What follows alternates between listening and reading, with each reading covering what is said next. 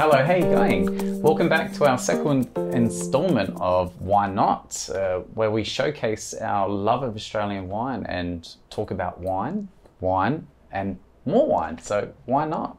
And I'm here with a lovely friend today, a wine connoisseur, I should say, Vi. Thank you for your introduction. So hello, my name is Vi.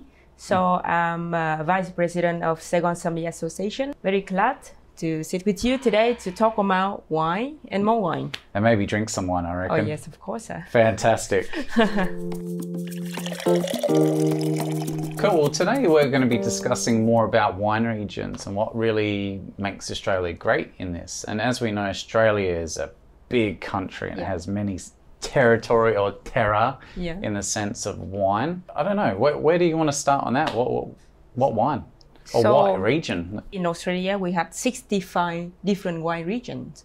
But for today, we cannot, talk for all about 65 regions because it's too much and we cannot taste everything, right? Yeah, I think if we tasted everything, we'd walk out here a bit legless today. Yeah.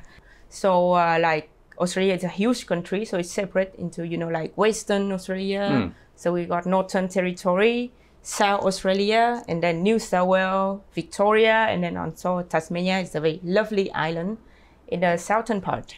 So I think we can move from, from the east to the west. So we can... We cruise around Australia like something this, like that, and then we can fly into, Tasmania. So I think we can start from New South Wales. So the first wine region ever in Australia is Hunter Valley.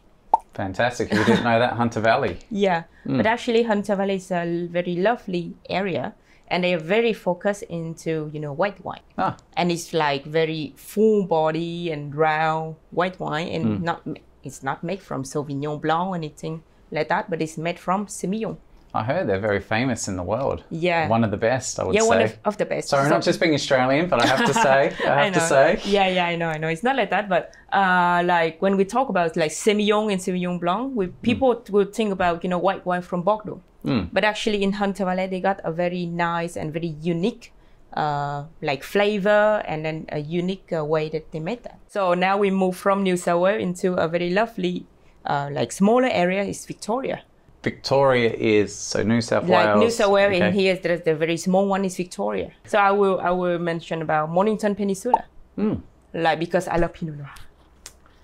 It's not only from Burgundy, but I love Pinot Noir from everywhere in the world. Good. So I think Mornington Peninsula is the good idea to start with, something light and something very fresh and lovely. And, like it's very easy to start with when we mentioned about, red wine. Because they don't have a lot of tannin, but then because Mornington Peninsula, they got a very lovely, cool area. So it's cooled down the grapes and then you got more acidity than, tannin. So it's easier for you to approach. Is it close by the coast? What makes it so unique? Tell me why that's close to heart for you. Yeah, it's unique because it's very close to the ocean. So the ocean breeze will cool down on the vineyard over there. When you drink a wine coming from Mornington Peninsula, and you think, you feel the sea, you feel the ocean, and you feel the coolness coming from that. What other region from moving down? Are we moving to South Australia like or where are we going? From Victoria, we can go to, let's say, South Australia. I think South Australia is the great spot for, wine region for all the very famous producer because they got a lovely, like, let's say, terroir and climate, no? Yeah, we're very lucky of being down in the bottom of Australia as well. We've got heat, but we've got that sea coming through as well. I heard South Australia produce a lot of wine out of all the wine regions coming around. Exactly. Like when we mentioned about South Australia, I can spot out like we got for white, we got Clare Valley, beautiful for white, with very high acidity and because they're very famous for Riesling. Yep. So we can feel, all of the freshness and something like petrol. And then we got another spot like very famous for white, also like Eden Valley coming from Barossa. So of course, when I mentioned Barossa, it's something very famous. So inside Barossa, we have two different sub-regions. I like to hear this.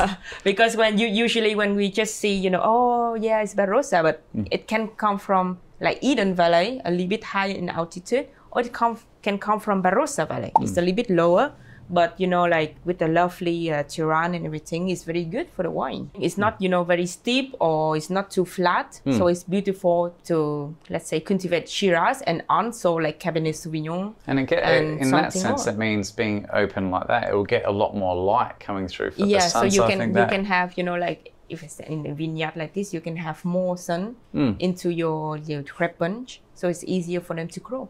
So people might think like, oh, wow, Shiraz is the birthplace of Shiraz can come from, but it's not. But it's not. But it's not. Yeah. But it's too famous, you know. Everyone have very great Shiraz, and I think we're gonna taste some Shiraz for today. Well, fantastic. I'm always down for tasting as well. I'm up for it. Okay, so we can do the tasting now. All right, so Jay, as I say. So 2 magical glasses appeared. It's got a beautiful nose. Yeah. Very, I would say in a sense, it's very clean, crisp. I get the citrus coming through as well. Yeah, like something green, no? It's green. I'd say grassy. Like, I'd say grassy as well. White opens up as well. Yeah. I'm going to get a lot more of that characteristic. And as we said on the other episode, we like to swirl because we want to pull out the characteristics of the wine, and it does help us through our nose. Yeah. And for the blind tasting, I think for the temperature is very important because if we put it too cold, then all of the aroma and flavor will, you know, like hidden somewhere. And then so it's with this temperature, like 12 to 14, this is a great.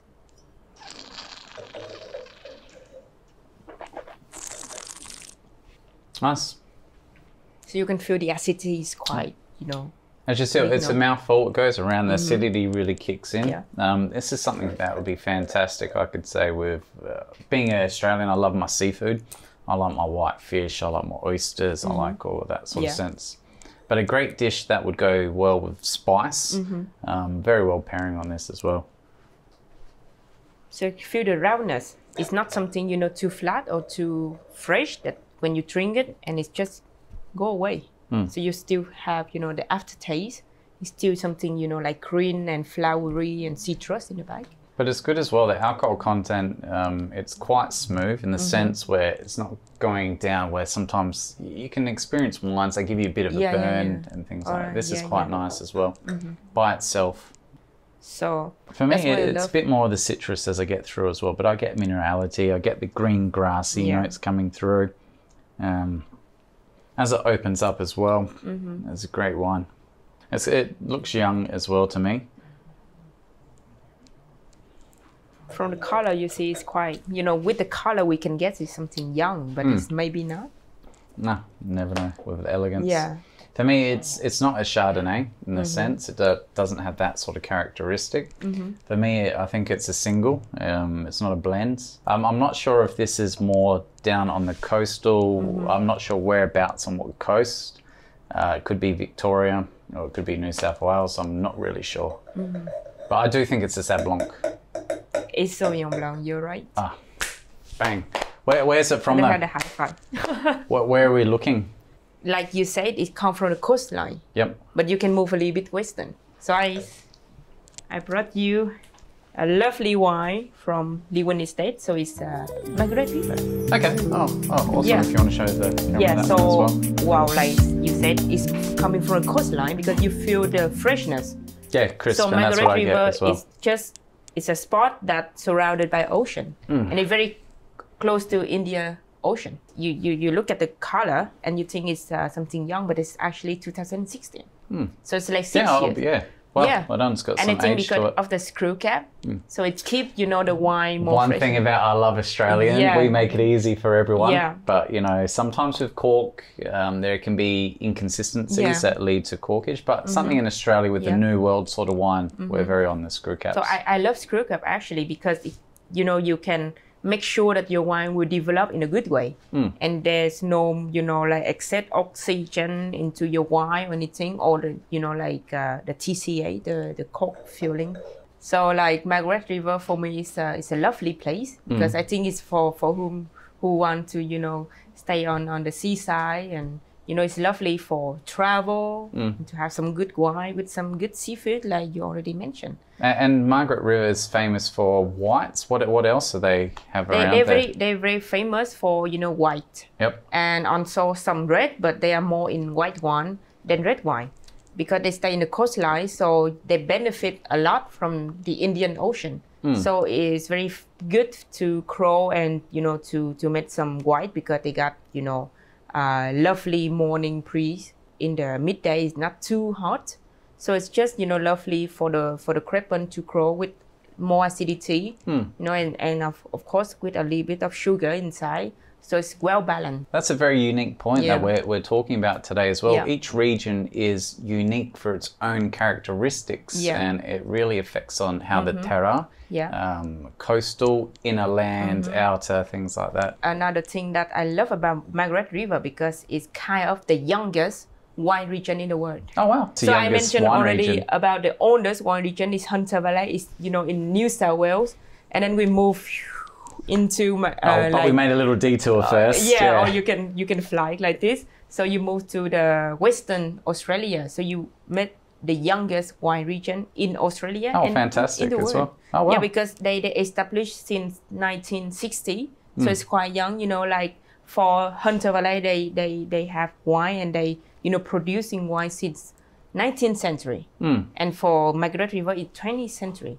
So it's, you know, that's it's fantastic. but it's young, but it's, you know, because when you're young and you got a lot of energy. That's it. I was going to say that you could play around a lot more. Then they play with the terroir, they play with the way they make wine, and, you know, they are very open mind. They learn from a lot of different people. For the Wynn Estate, they established from 1973 around that area. So they put a lot of energy, and then they create a lot of different, you know, wine and wine label. Like you can look at, this is Axery. So you got a lovely kind of picture, and they change every year. A little bit like, you know, Mouton Rothschild.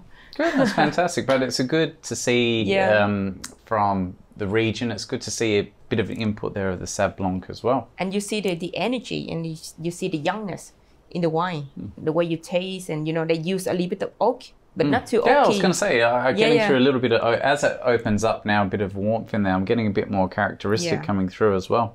They use oak in a very, you know, small part, not too much, you know, to enhance the flavor.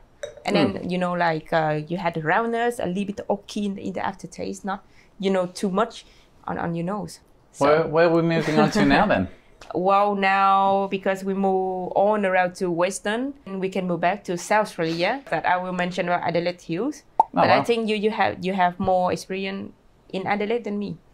Well, being from Adelaide and growing up in Adelaide, it's been great seeing the regions, what's out there, especially once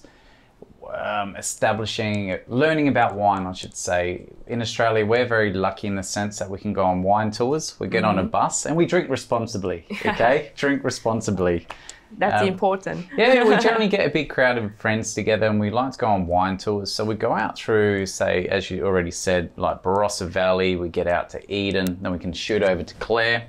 But then we can do a big dog leg and come back through some other smaller regions. But go to some, while we're coming around, other places like Adelaide Hills, as you mentioned, we get up Piccadilly, we start getting up there. But then you got McLaren Vale, then you got all this other sort of stuff as well, which is kind of unique, very unique, I should say. And we can mention about McLaren Vale, like you just mentioned, because McLaren Vale for me is something very interesting. Again, they're very close to the coastline.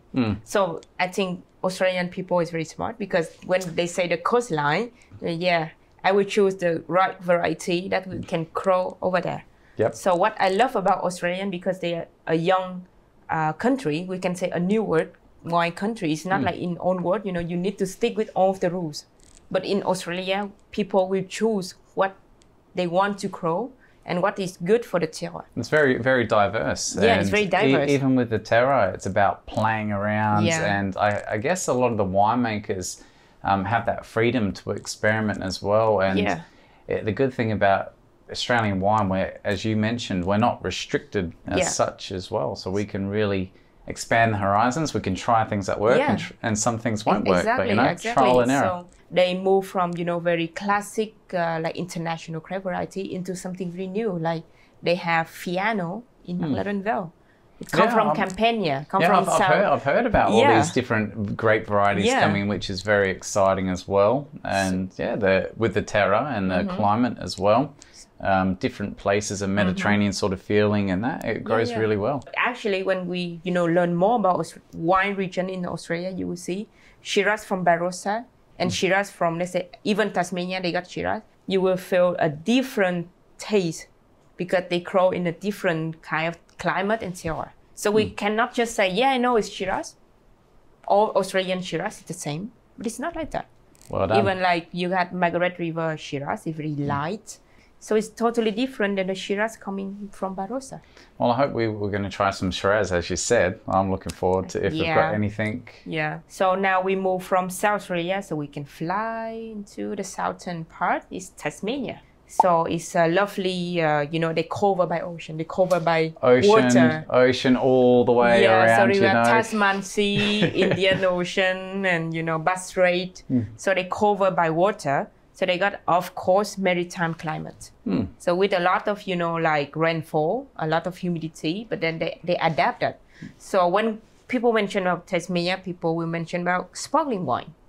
Yeah, Tasmania is very well known for a sparkling wine as well. They are very well known for that. And I think from the first episode, you already know about it. Yeah, we mentioned about Australia with Tasmania, how the sparkling is right up there in the world as well. It's even though we've got the classifications and that say Champagne is France, that we all come into that. But this sparkling wine is right up there with that quality of Champagne. So we can do another wine tasting. Two grapes that we're going to go through here. I can definitely look at both of these wine glasses and I see the coloration already. I see one is a bit more bright, robusta red, and one looks a little bit, it's red of course, but it sort of looks a bit dirty in a sense. Not dirty, but I know what you coloration. Mean. Yeah, because it's not very clear, no? It's a little bit, like turbid inside. And it's more, this one is more in, let's say, very deep ruby color, like what as sommelier, we always say like deep ruby or something like that. So it's more. I can definitely see two different varieties. And this one is more in purple. Yep. No, it's more in purple color. So I think it's very interesting. So if we look at the color only, we didn't taste or didn't smell it yet. So we can see one can coming from a very hot area with more color on the skin. They have more sun into the vineyard. Another one can coming from a colder area. Okay, that's a very good point. Yeah, wow. So like less color, less tannin. It means the wine can be more like lighter. So, we have a smell. No. Yeah, fantastic.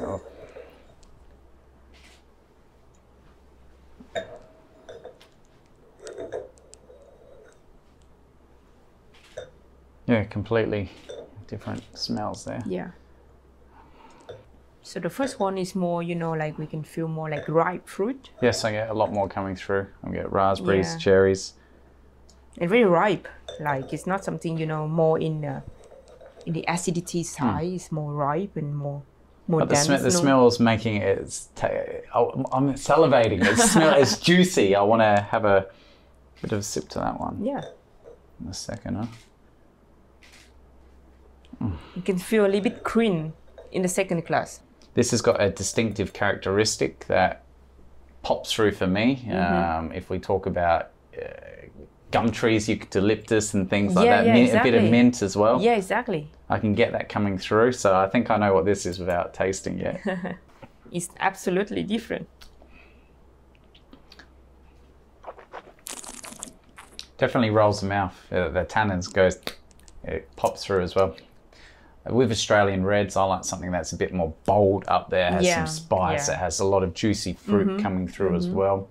The tannin holds within your mouth and coats your mouth. Yeah, but exactly. It's the sort of wine that you can just...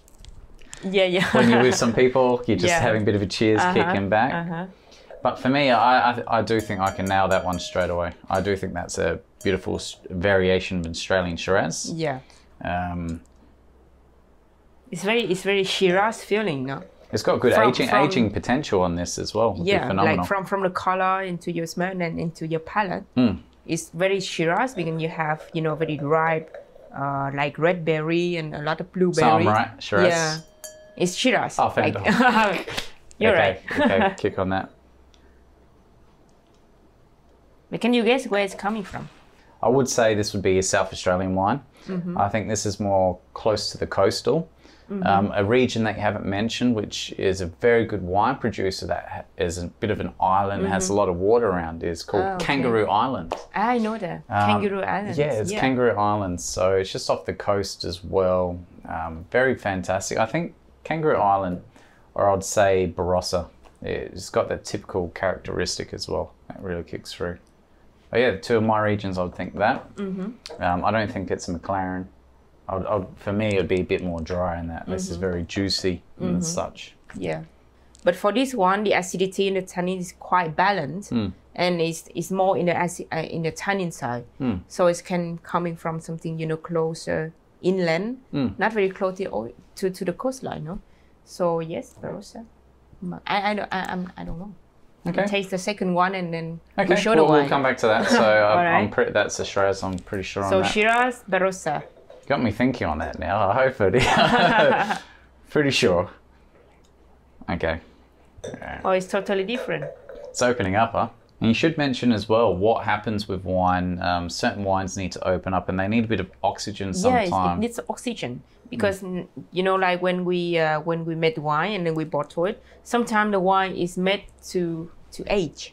It means they need oxygen by time to develop all the flavor and develop all of the, you know, characteristic.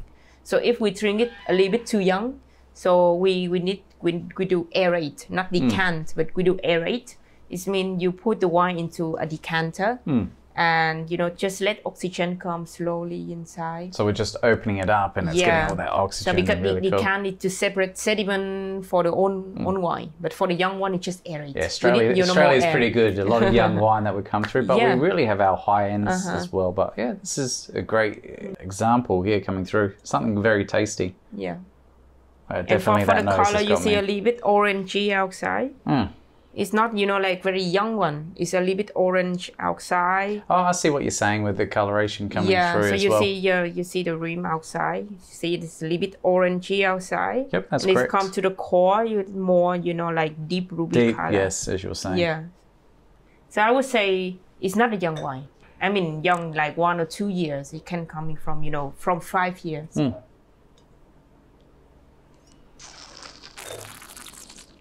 And that sound that you hear, we're being a bit fancy, you know? We're rolling the wine around in our mouth and getting a bit of oxygen.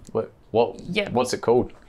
Because I want to have more oxygen inside. And even when you swallow, you still can have all of the aroma in the back.